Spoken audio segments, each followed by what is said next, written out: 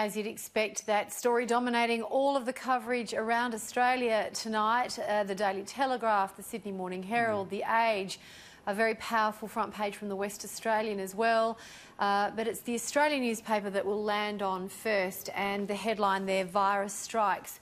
The first Aussie dies, and the photo there of Australian virus victim James Kwan, who's 78, the first Australian victim of this virus. Troy, if I could start with you, the virus is, we're being told that it is no more aggressive or virulent than SARS, but we know that it's spreading in a completely different way, and it may not be so much the veracity of this virus, but its ability to spread and mutate.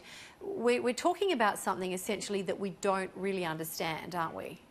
Yeah, I think that's right, Gemma, and it's interesting that front page of the Australian there names the first Australian casualty and pictures him. Some of the other papers don't. But look, you're right, we don't know where this is going to go. So there are huge heightened nerves and anxiety that goes not only to the budget surplus, which has been mentioned in Trudy's package there, but how we manage the spread of this disease. 87,000 cases now globally, around 3,000 people have died as a result of it. So how we contain the spread of it, how we manage it if it does if we do have quite a significant outbreak here. There's the economic repercussions, not only the budget surplus, as I mentioned, but also financial markets. And so some of the other papers I'm sure you'll get to are focusing on that as well, where we've seen international stock markets tumble, and huge concern now coming out of China as their manufacturing has been massively scaled back, and that is going to have flow-on effects around the world, especially here. Yeah, Christy, I mean, on this show last Sunday night we were talking about has the tide turned? There were several stories that pointed to the fact that the infection rate had in fact slowed. We thought maybe we might be seeing the back end of it, or at least the beginning of the back end of it, but it seems not to be the case. Let's talk for a minute about these travel bans. The government is damned if it does and damned if it doesn't. We've got friends in Italy who are bleeding. They're in tourism, and they are also bleeding dry the same way Australian tourism has been hit, the same way Australian education has been hit. And what they're saying is life is going on. Life is essentially as normal. And I guess you would look around a city like Sydney. The only thing I've noticed different is there is an absolute plethora of Aquium and similar branded hand sanitisers literally everywhere you go. Every shop, every hotel, every eatery has got that. And so that's, to me, the biggest visual apart from the masks. But coming back to this idea of travel bans, you know, from a policy perspective, is that responsible? Is it knee-jerk, or is it just, better the devil we do than don't? I think from a policy perspective, it is entirely responsible.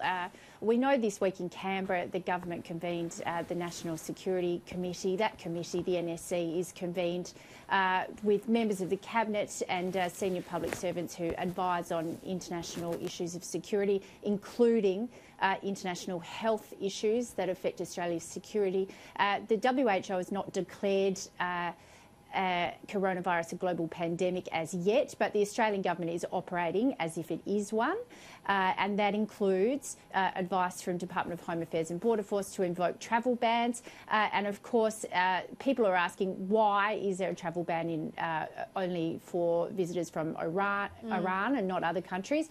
And of course, Peter Dutton's made the point this morning that Iran has, shall we say, a dubious history of reporting statistics to international authorities in terms of health, and among others, may we say. And of course, certainly their own health minister came down the day after he made an announcement saying that they had contracted coronavirus in Iran. And of course, the Iranian health system is perhaps not as known to be as on par with Australia's as perhaps Italian and South Korean health authorities. Such complexity. Scott, the story goes on to talk about the consideration being given to the first coronavirus clinic being set up in the Gold Coast. How has that been received? Oh, look, always you'll see concerns being raised from locals when that occurs. In the same way we saw when, even from locals at Howard Springs in the Northern Territory, when we were bringing potential contaminated victims there as well, and even on Christmas Island, if you remember, some of the locals were concerned then. There's always going to be those concerns. But look, the reality here is I think the government will be condemned if it's not seen to acting strongly if something goes wrong. At the moment, I think there's a lot of fear and concern out there. Whether founded or not, there is concern out there, and it can only be from the Morrison government to make sure it's being seen to be ahead of the game and acting strongly on this. I think the Morrison government was vindicated in some of its earlier decisions by when the World Health Organisation wasn't saying that this is as bad as it has become. It went ahead of the game, and I think it's only at the moment politically advantageous for it to be being seen to be very strong, very clear, and maybe reacting very, very clearly in terms of this. It would be condemned if it had been seen as going soft on this, and then the crisis gets even worse. You're quite right. It's remarkable even to just hear snippets of passing conversation as you're walking around the city, people talking about it. Someone, today sneezed and I heard someone joke about, oh no, I'm not infected, I've just got hay fever. And it is remarkable to see how quickly that has sort of taken place.